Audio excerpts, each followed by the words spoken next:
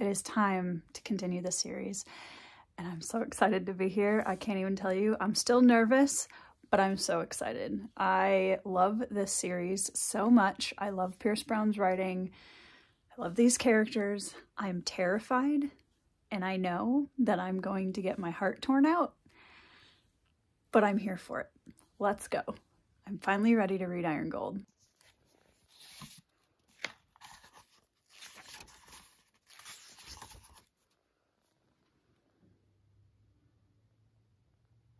Okay, I am through the first 3 Darrow chapters and the first 2 Lyria chapters. And first of all, it was so good to see Darrow and Severo and Victra and Mustang all show up on the pages again. I actually feel like the tone of Darrow's narrative didn't feel foreign to me. I don't feel like it's changed between Morningstar and Iron Gold in the sense that it's very much still him. He feels obviously older, carrying the weight of a aftermath now, but I like that it still very much feels like we're just moving into a time jump, but it's still Darrow. I don't know if that makes sense. And this might seem like a small thing, but I'm also very glad that Pierce decided to start the book with Darrow, because I think, especially like 3 full chapters of him, because I think it really grounds the reader after an entire trilogy only from Darrow's perspective. And I do think that Lyria was actually an interesting and good choice after him. Obviously, I don't know anything about her character yet, hardly, but I like that he's showing the contrast of the life of the Reds before, and now with Lyria's POV of the aftermath and what the Reds are dealing with, especially since he's jumping into the Gammas, who were not enemies per se of Darrow at the very beginning of Red Rising, but they were definitely, you know, kind of like they're being attacked for now, the favorites, so to speak. And so humanizing them and showing the reality of how they're being treated and the squalor of their conditions.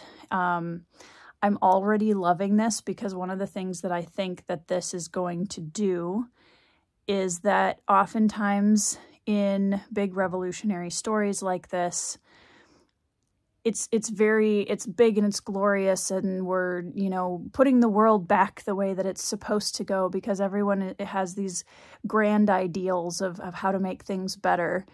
And then you get to the aftermath when things are supposed to be better, and you realize the complexity of running a society across this large of a space of an entire, you know, galaxy, and how the reality of that is manifesting now for all of the different levels of this society.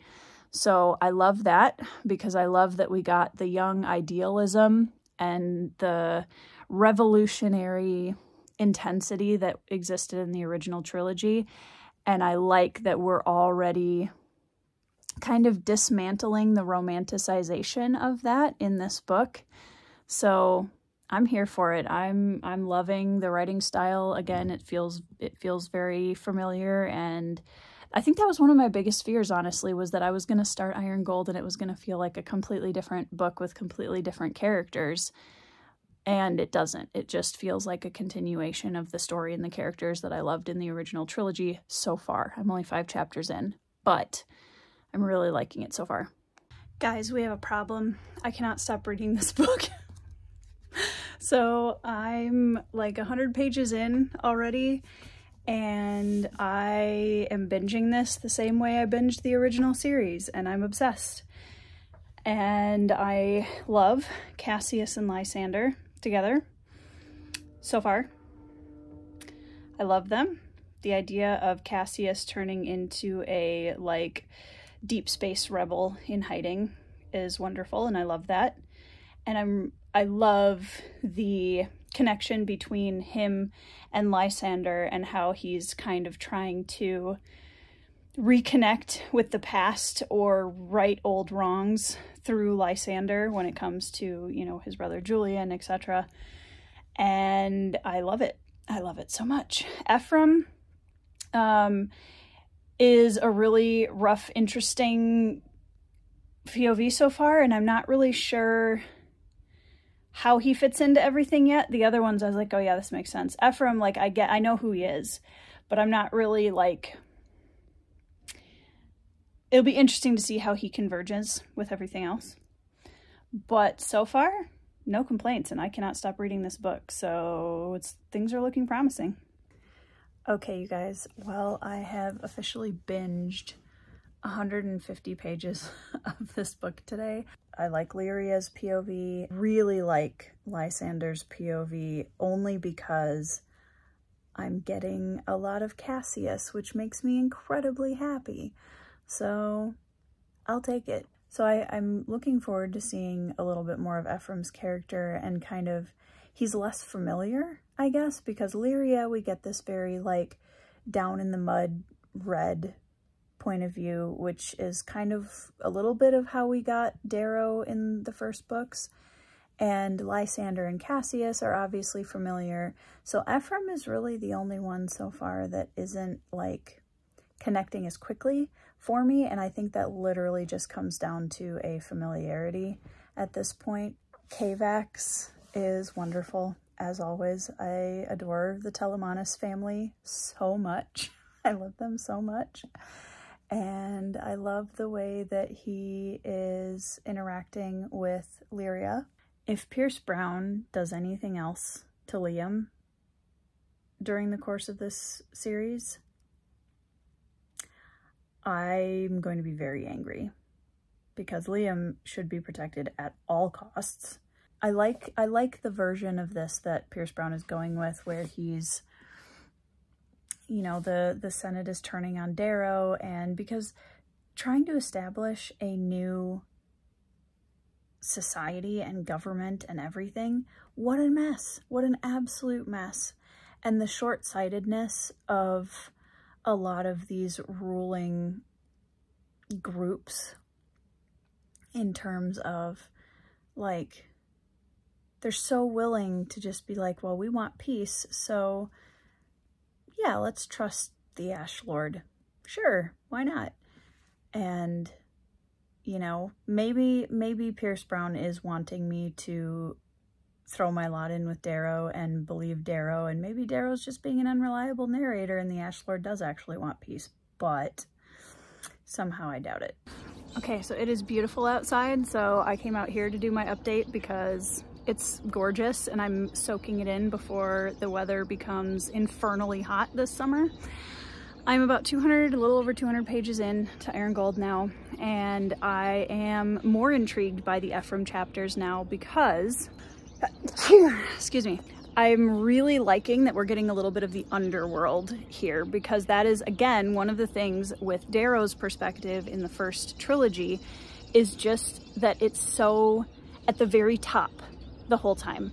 You know, like he dabbles in little bits and pieces of people who work underground and in the like that kind of dark underbelly of the story, but we never get to be in it. So the fact that Ephraim's chapters are allowing us to delve into further layers of the society and see more parts of it that we haven't before, I'm really liking that. I love Darrow and Severo so much, and I still love Severo. He definitely feels a little bit more subdued in this book than he did in the original trilogy, but I think part of that I'm okay with, just because he's older, right? He's still very much Severo, but he's very slightly tempered at this point, and I don't know if that's going to continue, but there's a part of me that's kind of surprised that Mustang agreed to imprison Darrow. There's a part of me that's surprised by that. I feel like her character is the one that feels the most changed in a lot of ways.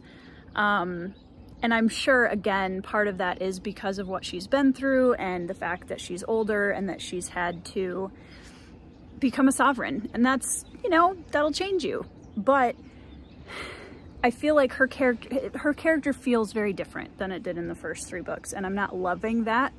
but I'm trusting it so far. So anyways, that is my current update.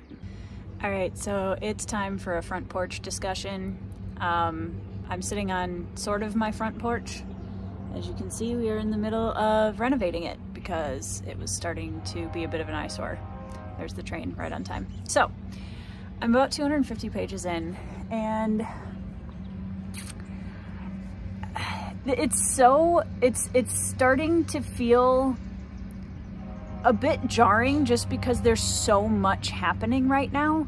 And because it's in multiple POVs, it is taking my brain a little bit to catch up with the shift from just Darrow's perspective now that we're getting more going on, which is fine. I'm not mad at it. Lysander and Cassius I'm really liking so far. I know a lot of people are kind of iffy on Lysander's perspective, and I'm sure there's a reason for that I haven't run across yet, but I'm really liking them so far. I'm hoping that we get like an explosion of just Cassius saying screw it all and, you know, going ham on somebody at some point. I'm sure that's coming.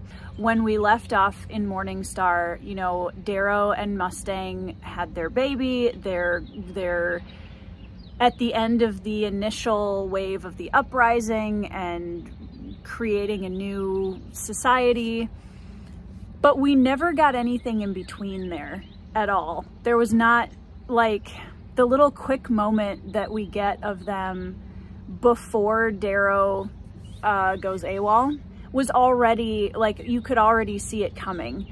And that, I don't know, I feel like there was a detachment there that shouldn't, like an emotional detachment there that shouldn't have been there, or that we needed more time. We needed something else, because I don't know. I'm not feeling that part. Also, can we just talk about briefly Deepgrave Prison, because I have a massive phobia of the sea and the depths of it, and that is legitimately one of the most terrifying places I've ever read an intro for in fantasy. There's a couple things. There's so many things. There's so many things happening, you guys. Ephraim is really interesting. I'm, again, still loving the syndicate kind of aspect of this, and seeing Darrow from a different perspective. We're seeing Darrow in a very different light through these characters that have had to deal with the after effects of being on the lower tiers of the uprising and the cost of that, which I love. And I really commend Pierce for following through on that in this series, because I think a lot of fantasy stories deal with the uprising and the, like, you know, it's a big glorious ascension to a new era, and then that's the end. And I appreciate that Pierce is showing the cycle of this and how each society rises and falls and breaks down and falls apart and has growing pains. And like, there's so many aspects to this that I feel like he's trying to dig into, and I appreciate that. The last thing I want to say is I paused in the middle of a chapter to come and do this video because Darrow and Severo and the Howlers are just about to free someone from Deepgrave Prison.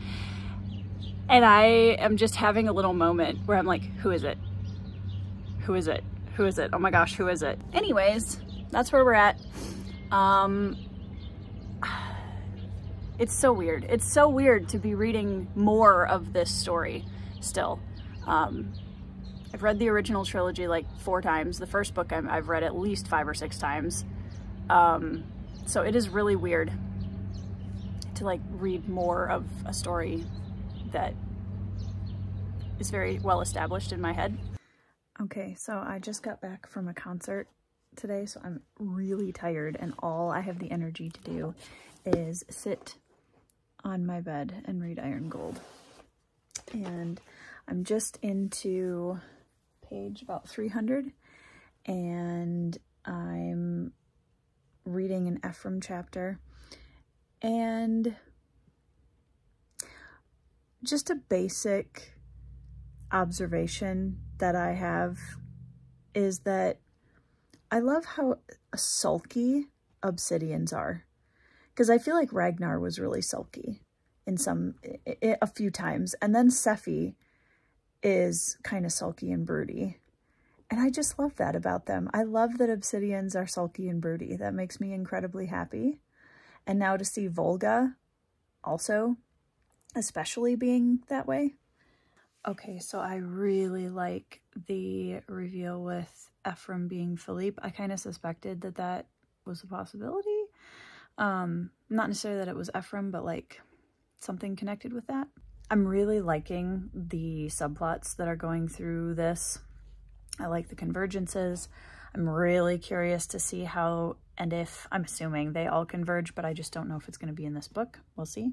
But I'm starting to get that feeling in the pit of my stomach that knows we're halfway through now, and Pierce is making me, like, endearing me to these characters. And I know that he doesn't usually wait till the end of a series to start cutting heartstrings. So I'm moving forward with some trepidation. Okay, so I'm back to reading tonight. But like, what is this? I don't like that all of a sudden we're going from having names at the beginning of chapters to 60% of the way through the book, suddenly we have chapter titles and it's not telling us who the POV is. That's not my favorite. I'm not loving that. Apollonius Wrath is a really fascinating antagonist to throw in with Darrow, and I absolutely love that we're getting kind of a grown-up version of Tactus, because obviously in Red Rising, the first 3 books, Tactus is a major, like, point of interest character for Darrow's group. And because he specifically has such a different worldview and moral code than Darrow and a lot of the other close-knit friend group. And I love that Apollonius now is being thrown in as a similar wrench here. And it just feels like there's so many callbacks to the original trilogy, and it's all leveled up in this new one. Also, Lyria as a character, I really like how, again, she is a callback to Darrow from the first trilogy, where she's a young Red who's brought up to the world she doesn't know, and she's trying to figure her stuff out, and she's made essentially the ward of a major gold house. However, I find her narrative harder to like, than I did Darrow. I don't know. And obviously circumstances for her are completely different. But I really like that she's being thrown into Pax's path. And the gas bomb just blew up in the ship with them. And Pax being kidnapped and being the package that Ephraim is going after doesn't really surprise me. At least I'm assuming it's Pax at this point, because I'm assuming it's not Sophocles that they're after. Maybe, I don't think so. But I'm kind of scared to keep reading. I don't know where this is going. So anyways, I think Lysander and Cassius are still my favorite POV at this point. And also, Dido is fantastic. I'm loving her character.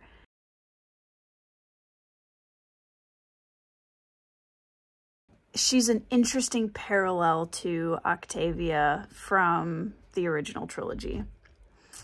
And I like her character. She's very interesting.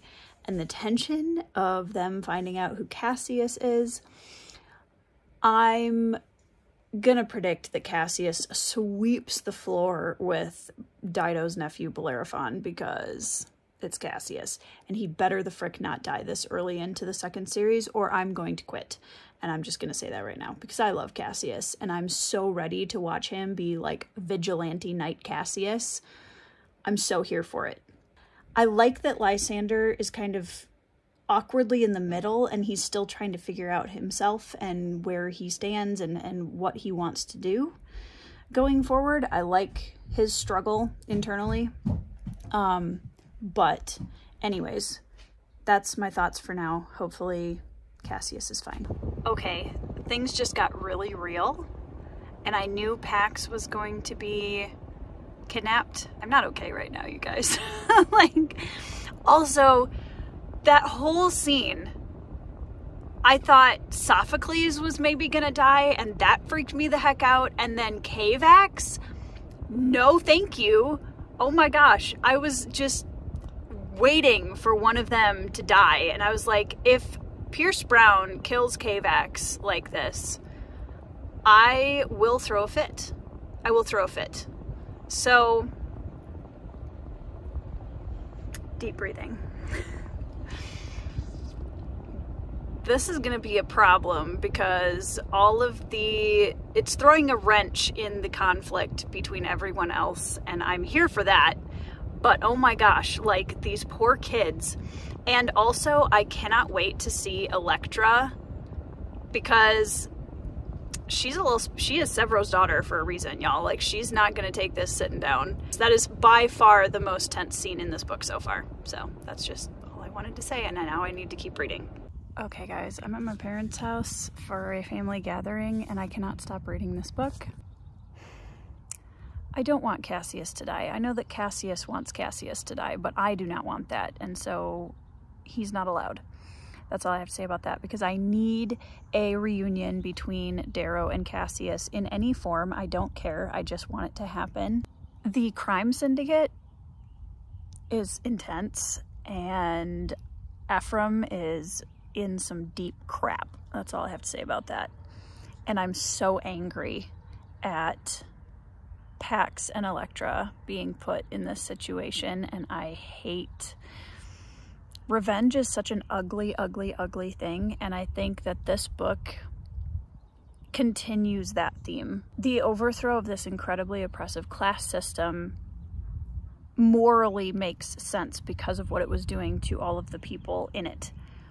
That being said, when the pendulum swings the complete opposite way,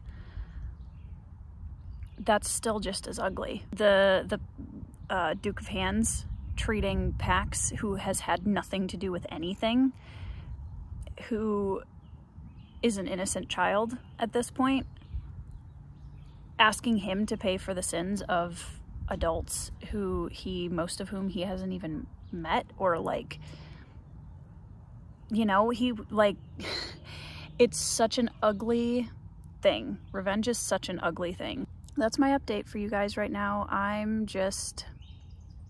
I know that I'm kind of spaced out about it, but that's the feelings are feeling. Okay, so that's where we're at.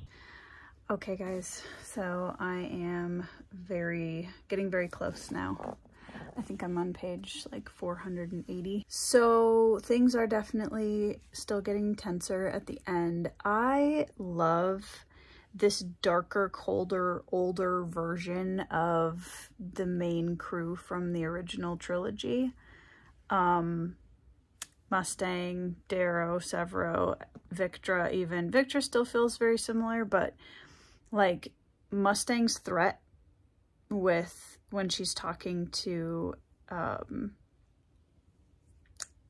Ephraim and Lyria, it's hard because I see the struggle in her to be the Sovereign and also to be Darrow's wife and the wife of the Reaper. Her character, like, she's had a couple of moments in this book, but overall I think she's been my biggest disappointment in this book, which is really making me sad because I love Mustang. I'm really glad that Pierce did not drag out this thing with Ephraim. I'm really glad that he's already going from working with a group he didn't want to work with to working with another group that now he doesn't want to work with. And I'm interested to see how that develops his character going forward. I'm going to keep going. I'm really curious to see how Ephraim converging with the Sovereign and that whole group is gonna go. And I don't want to be around when Darrow and Sevro find out that all of this happened, because it's gonna get wild real quick.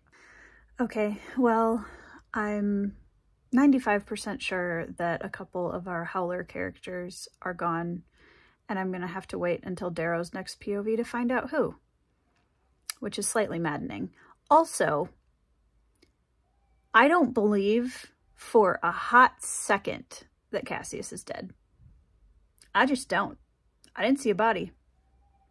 I just don't. I don't buy it. So he's coming back at some point, because there's no way that was his end. There's no way. Okay. So, like, Darrow being a little bit of a moron isn't new, but this whole thing where he's got this plan to, you know, storm the castle, I'm assuming that there's going to be a twist at the end where, like, Darrow knows something I don't, or something that Severo doesn't know. Because right now, it just feels like Darrow's just being really stupid for no reason. And I don't get it. I don't get it. Severo's 100% right. When he was like, hey, Darrow, this is really dumb. We should not do this. And Darrow's like, no, it's gonna be fine. Trust me, blah, blah, blah. And I know he's kind of like Hail Marying it, where he's just, I'm going in, I'm finishing this war, I want to be done. I get that. I get the desperation of that. But, like, I didn't think we were still this stupid, you know? So, I don't know. We'll see how the ending pans out, I guess. I'm sorry, what?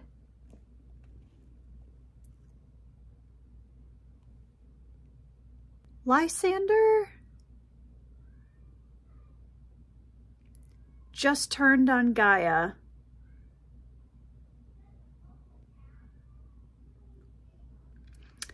To align himself with people he knows are going to kill him after they just killed Cassius.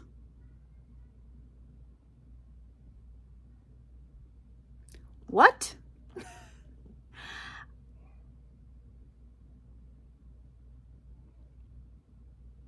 I mean, I haven't finished this scene yet, but I'm just kind of mentally flailing a little bit here, trying to figure out why?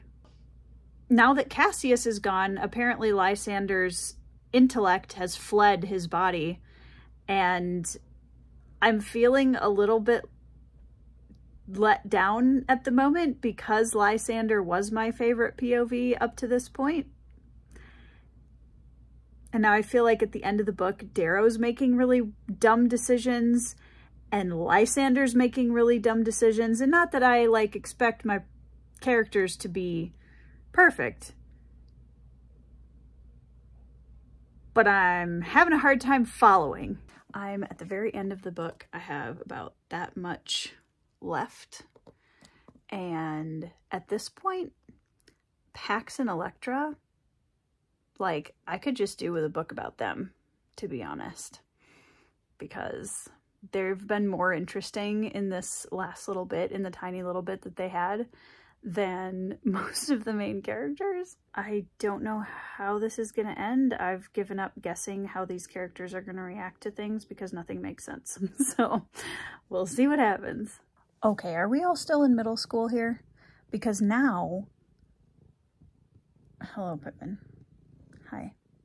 Victra's whole thing now with Lyria? What? I feel like all of these characters are just acting like children and making impulsive decisions that make no sense. I'm so confused. Like, I understand that, like, Victra and Darrow and even Severo hasn't done anything yet, but, like, that we're all just, they're warriors, right? Yeah, I get that. But these are just dumb decisions. Like, so dumb. And they're not dumb in the sense that you're just like, oh, that was a mistake. It's like, what? I'm so lost, you guys. Like, what? I don't even know at this point. I don't even know. I'm just gonna finish this book and I'm just here for the ride, I guess. Okay, guys. Welcome to my final thoughts on Iron Gold. I finished it last night, so I'm really conflicted on how I feel about this. I am so happy, first of all, to be back with these characters because I love them and I will never say no to more Red Rising Saga content. I went into this with not really any expectations. If I'm being totally honest, I really didn't have like a, this is what I want out of this part of the series, this is what I expect. I really didn't have much of that intentionally because I wanted this second part of the series to be its own thing and have its own space, especially because I would have had such high expectations coming off of the original trilogy that I think it was a good thing I waited so long to read the second half.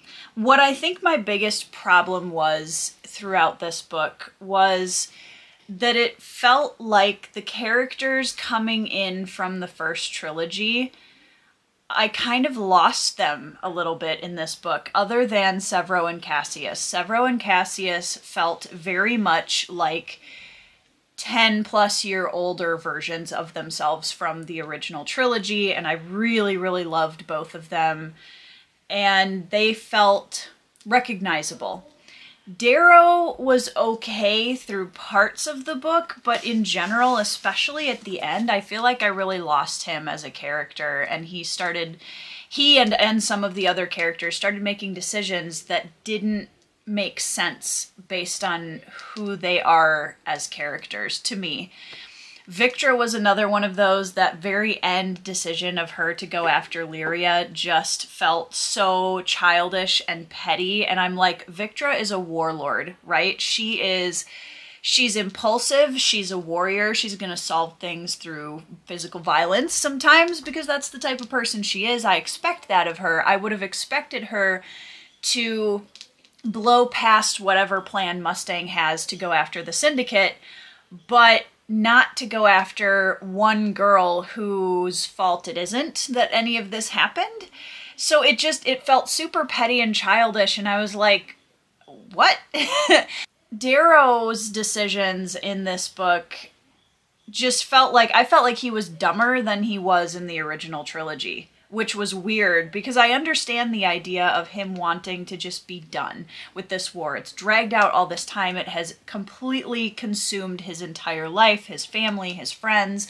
He's exhausted. He's traumatized. He's suppressing his sense of self. I completely understand all of that, but it just felt like it was, again, these kind of impulsive, childish decisions that I felt like he's even less of a good leader now than he was in the first trilogy. And I'm starting to wonder, why is everyone not following Severo? Because honestly, at this point, and honestly in a lot of the first trilogy too, Severo is just as good of, if not better, of a leader than Darrow. And I think that really started to come forward in this book. And I'm sure you could go into some kind of deep metaphorical thing about how, well, they're older and they've been, you know, destroyed by the war that they've been in. Yeah, I get all that. But also, it just didn't feel like, these characters didn't feel like themselves by the end. And it didn't feel like a natural breakdown of who they had been prior. It felt like something just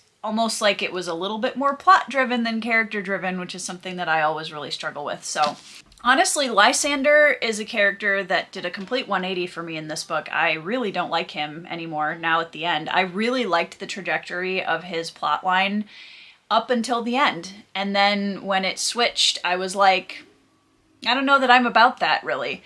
So I'm like, obviously there's more books, but I'm not really that excited about where Lysander's POV is going anymore. And surprising me was the fact that Ephraim ended up being, I think, the most consistent and interesting POV throughout this entire book. Okay, well, my camera died, so here's the pickup to the rest of my thoughts on Iron Gold. I think that it's, in a lot of ways, it is a good setup. I'm enjoying coming back to these characters. There's some good tension. It definitely feels like Pierce is kind of trying to get his footing a little bit off of the original trilogy. Lyria as a character specifically, she had kind of a good solid set of kind of agency at the beginning, but then that sort of petered out as the book went on, and I did struggle a little bit with that, just in terms of I felt like she was kind of just in the book so that she could blow up a shuttle. You know what I mean? Like, that kind of felt like sort of her whole point. And I was talking with my friend Laura from Fantasy Awash. Go down and check out her channel and the links below. We were talking about how if we were to replace Lyria as a character, like, were there any other characters that might have fit that kind of a feel better? And again, I like that Lyria brings in some of the not high up society kind of perspective, because I think that's really important, and Ephraim also does that. Electra was one of the characters that we brought up as a really interesting point of view character. I would have really liked to see something from Electra's point of view as Severo's daughter, because I think giving Severo a POV at this point would feel a little bit weird. But giving his daughter a POV, I feel like would have also potentially been an okay choice. I'm just kind of percolating at this point because it really doesn't matter. But yeah, overall, I had a really good time with this book overall. There were some decisions, especially in the last like 30% of the book, I feel like, that really kind of, I don't know. I felt like I was kind of knocked off my axis a little bit, and not in a good way. I feel like it was more, I don't understand why these characters are making these decisions. That doesn't make sense. The character that I felt like was written the most intriguingly is a toss-up between Ephraim and Apollonius, I think. Because Apollonius felt so well realized as a character. He's like absolutely off his rocker bonkers, but he was written in a way that it was immediate, like that immediate characterization, and it was so poignant, and it was such a good contrast to Darrow and the Howlers. Anyways, I've officially read Iron Gold, you guys. It is a miracle. It took us a long time to get here, but we're here now, and I've read it, and I am very excited to keep going in the rest of the series and see what else Pierce is doing with these characters, because at this point, I have no idea where this is going. So, I hope that you guys enjoyed this video. Definitely leave me a like and subscribe if you enjoyed the content, and check out the links below for a bunch of other places to find me. And yeah, I hope you guys are all reading some 5-star reads. I hope that you're having a fantastic week, and I'll see you in the next video.